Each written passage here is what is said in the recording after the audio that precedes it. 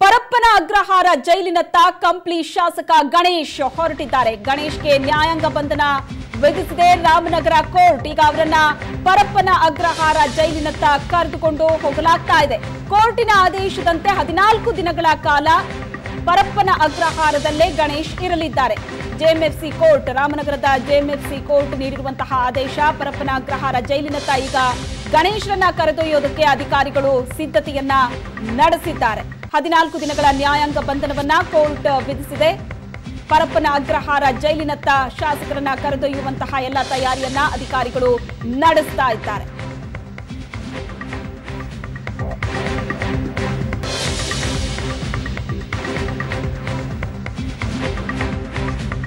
ಪರಪ್ಪನ ಅಗ್ರಹಾರ ಜೈಲಿನತ್ತ ಗಣೇಶ್ ಕರೆದೊಯ್ಯೋದಕ್ಕೆ ಅಧಿಕಾರಿಗಳು ಸಿದ್ಧತೆಯನ್ನ ನಡೆಸಿದ್ದಾರೆ. ಕೋರ್ಟ್ ಈಗ ತಾನೇ ಕೊಟ್ಟಿದ್ದಂತಹ ಆದೇಶ 14 ದಿನಗಳ ನ್ಯಾಯಾಂಗ ಬಂಧನಕ್ಕೆ ಒಪ್ಪಿಸಿ ಆದೇಶವನ್ನ ಹೊರಡಿಸಿತ್ತು ಕೋರ್ಟ್. ಈಗ ಅವರನ್ನ ಪರಪ್ಪನ ಅಗ್ರಹಾರ ಜೈಲಿನತ್ತ ಕರೆದುಕೊಂಡು ಹೋಗೋದಕ್ಕೆ ಎಲ್ಲ ತಯಾರಿಯನ್ನ ಮಾಡ್ತಾ ಇದ್ದಾರೆ ಅಧಿಕಾರಿಗಳು.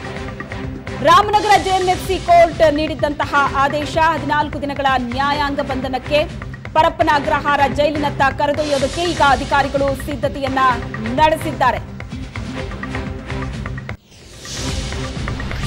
ಜನವರಿ 20ರಂದು ನಡೆದಂತಹ ಘಟನೆ, ಆನಂದ್ ಸಿಂಗ್ ಅವರ ಮೇಲಿನ ಹಲ್ಲೆ ಪ್ರಕರಣಕ್ಕೆ ಸಂಬಂಧಪಟ್ಟ ಹಾಗೆ 1 ತಿಂಗಳಿಂದ ತಲೆಮರೆಸಿಕೊಂಡಿದ್ದಂತಹ ಕಂಪ್ಲಿ ಶಾಸಕ ಗಣೇಶ್ರನ್ನ ಗುಜರಾತ್ನಲ್ಲಿ ರಾಮನಗರ ಪೊಲೀಸರು ಬಂಧಿಸಿದ್ರು.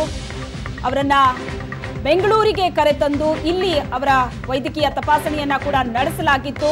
ಜೈಲಾಗತ್ತಾ ಅನ್ನುವಂತಹ ಒಂದು ಪ್ರಶ್ನೆ ಕೂಡ ಇತ್ತು. ಈಗ ಅದಕ್ಕೆ ಉತ್ತರ ಸಿಕ್ಕಿದೆ. ಅವರಿಗೆ 14 ದಿನಗಳ ನ್ಯಾಯಾಂಗ ಬಂಧನವನ್ನ ವಿಧಿಸಲಾಗಿದೆ. ಈಗ ಪರಪ್ಪನ ಅಗ್ರಹಾರ ಜೈಲಿನತ್ತ ಅವರನ್ನ ಕರೆದುಕೊಂಡು ಹೋಗಲಾಗ್ತಾ ಇದೆ. ಈ ಬಗ್ಗೆ ಹೆಚ್ಚಿನ ಡೀಟೇಲ್ಸ್ ಕೊಡ್ತಾರೆ ನಮ್ಮ ಪ್ರತಿನಿಧಿ ಚೇತನ್. ಸದ್ಯಕ್ಕೆ ಏನೆಲ್ಲ ಅಪ್ಡೇಟ್ ಸಿಗ್ತಾ ಇದೆ? ಹೊರಟಿದಾರಾ ಪರಪ್ಪನ ಅಗ್ರಹಾರ ಕಡೆ? ಹೌದು ಶ್ವೇತಾ, ಇನ್ನೇನು ಕೆಲವೇ ಕ್ಷಣಗಳಲ್ಲಿ ಪರಪ್ಪನ ಅಗ್ರಹಾರ ಜೈಲನ್ನು ಕೂಡ ಅವರು ರೀಚ್ ಆಗ್ತಾರೆ. ಈಗ ಬಂದಂತಹ ಮಾಹಿತಿಯ ಪ್ರಕಾರ ಅವರು ಕೆಂಗೇರಿ ಬಳಿ ಆಲ್ರೆಡಿ ಇದ್ದಾರೆ ಅನ್ನೋದ್ರ ಬಗ್ಗೆ ಇನ್ಫಾರ್ಮೇಶನ್ ಲಭ್ಯವಾಗ್ತಿದೆ. ಕೆಂಗೇರಿಯಿಂದ ನೈಸ್ ರಸ್ತೆ ಮುಖಾಂತರ ಪರಪ್ಪನ ಅಗ್ರಹಾರ ಜೈಲನ್ನ ಬಿಡದಿ ಪೊಲೀಸರು ಕಂಪ್ಲಿ ಗಣೇಶನ ಜೊತೆಗೆ ತಲುಪ್ತಾರೆ. ಇನ್ನೇನು ಕೆಲವೇ ಕ್ಷಣಗಳಲ್ಲಿ ಪರಪ್ಪನ ಅಗ್ರಹಾರ ಜೈಲನ್ನ ಕಂಪ್ಲಿ ಗಣೇಶ ತಲುಪ್ತಾರೆ ಅನ್ನೋದ್ರ ಬಗ್ಗೆ ನಮಗೂ ಕೂಡ ಅಧಿಕೃತವಾಗಿ ಒಂದು ಮಾಹಿತಿ ಲಭ್ಯವಾಗ್ತಿರುವಂತದ್ದು. ಅಂದ್ರೆ ಅಲ್ಲಿ ಹೋದ ನಂತರ ಜೈಲಿನಲ್ಲಿ ಕೆಲವೊಂದು ಪ್ರೊಸೀಜರ್ ಗಳಿರುತ್ತೆ. ವಿಚಾರಣಾಧೀನ ಖೈದಿ ನಂಬರ್ ಅನ್ನ ಗಣೇಶ್ಗೆ ಕೊಡ್ತಾರೆ.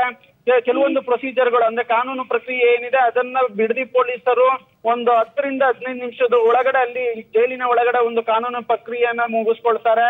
ಇನ್ನೇನು ಕೆಲವೇ ಕ್ಷಣಗಳಲ್ಲಿ ಪರಪ್ಪನ ಅಗ್ರಹಾರ ಜೈಲನ್ನ ಕಂಪ್ಲಿ ಗಣೇಶ ಅವರು ತಲುಪಲಿದ್ದಾರೆ. ಶ್ವೇತಾ, ಥ್ಯಾಂಕ್ ಯು ಚೇತನ್, ನಿಮ್ಮೆಲ್ಲ ಡೀಟೇಲ್ಸ್ಗೆ.